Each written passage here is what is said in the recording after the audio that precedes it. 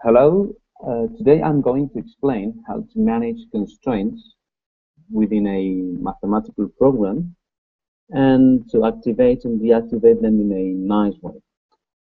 So for that, we have this project, this AIMMS project, very simple one, where what we have is a set of variable constraints in a mathematical program. Actually, we have only two variables, variable 1, which is non-negative, same thing for variable 2, and a variable which will be the objective function for our model. And we have four constraints. One, upper bounding the value of the first variable. Same thing for the second constraint, which cannot be larger than 3.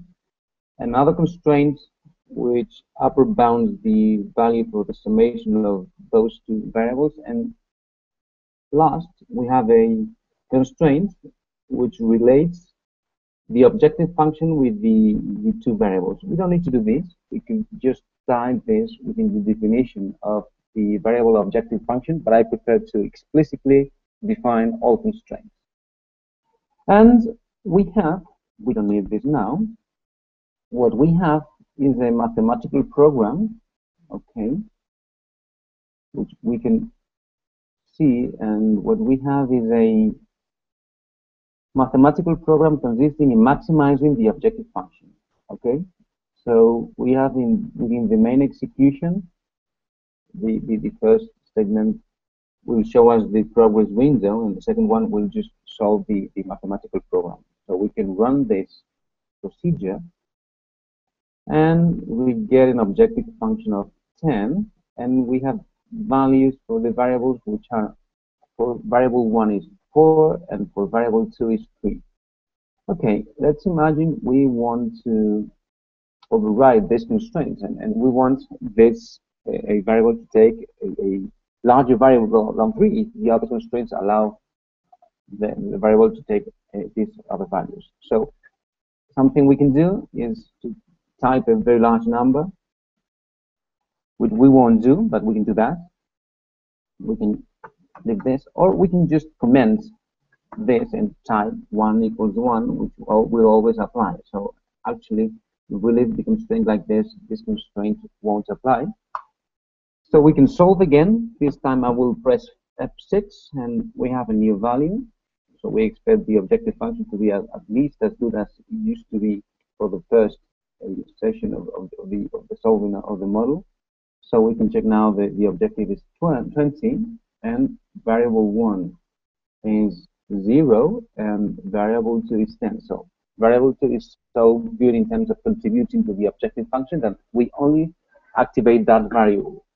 So this is not a good approach to deactivating this constraint, constraint 2, because if we forget that we did this, we keep developing, and later on along the project development, we will find, or we may find, that the model is not behaving as we expect, because we just overrode this and it just remained like that. So I suggest leaving it like that and doing some other thing, which I think is more convenient in terms of best practices. So what I suggest is you can create a new set, which we will call as model constraint, okay, which we will say it's a subset of one of the pre-declared identifiers, and in particular we will choose all constraints, which is here, okay, so that if now we check and we commit and we go to the data of this identifier, we will see that as the eligible elements for the subset, we have all the identifiers that are actually constraints. So we can select which of these are active. So this is better, so that we can now get a subset of all the constraints. But now, for us to be able to run the model properly, we need to change that. Now we don't want the mathematical program to consider all constraints, but only those in this subset we just created. So constraints, we do this. Okay, and now we can run the model again. Let's just check that I'm going to select this in a new window for convenience. Okay, so in this case, we remember that we have the constraint number 2 explicitly defined. We haven't commented anything, and we're not using it. So if we solve it now, F6 again, we'll get a value 20 as we used to have in the second solving. So if we activate the 4 constraints, we solve again, and we get back the original result. So this is far more convenient, and we can do something. We can go a step further for the second convenience. We can come to the S model constraints, and imagine we know that all our constraints are going to be contained within this declaration, deck main model. So what we can do is define the contents of the elements of this sets as deck main model intersection all constraints. Okay. So one thing we can do is create another declaration, which is deck constraints to implement, in case we are not sure that this constraint is well developed or not, and we just want to not change our approach and not come to the data page. So if we do this and we press F5 to recompile our model, what we have is that now we close the window and get back to the S model constraints. Okay. And we should see now that now we cannot activate this constraint because it's not available anymore, because it doesn't belong to this declaration where we have our constraints. So in this case, but just moving constraints in and out of this declaration, they will belong to this set, and therefore there will be a mathematical program. And one additional thing we can do is let's create a page. I'll put it in names. We will call it page, and we can do something. We'll create a new window again. Go to editing mode. We will create an element.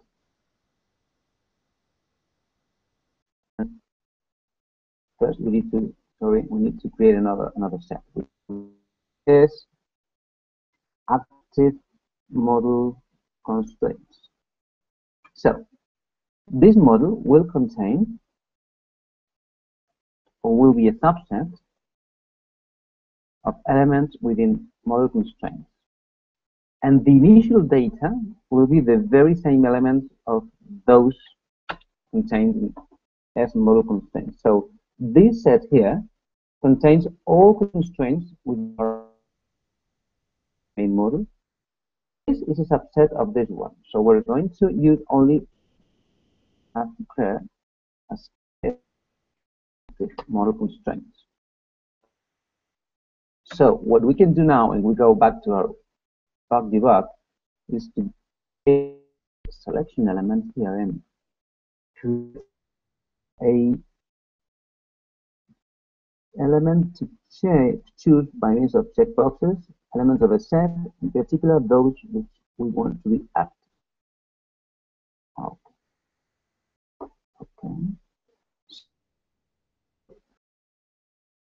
The elements which will show up here are those contained within the deck main model, and those which we checked are those belonging to the S active model constraints.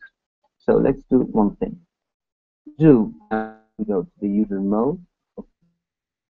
We only activate constraint 3.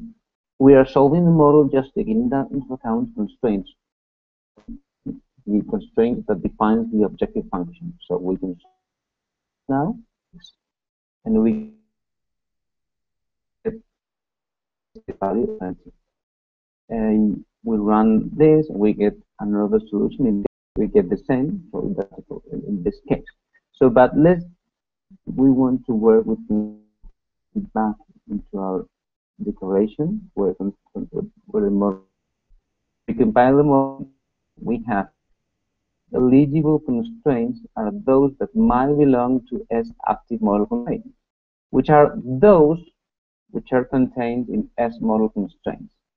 So by means of moving constraints in and out of this declaration, we can fill or remove elements from this set.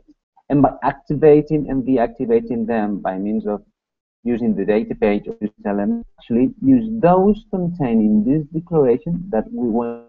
So this allows us to keep constraints out of our model because we're not sure if they're okay or we don't want them to participate. And from this subset, this constraints tree to the objective function, choose. So this is an additional feature that, or additional approach to adopt to manage constraints, of having those which will defined or contained in this set, and those of this model that we want to be active during our solving might be here. Okay, so I hope this is helpful and allows you to create better developed models using very we have in A. Bye bye.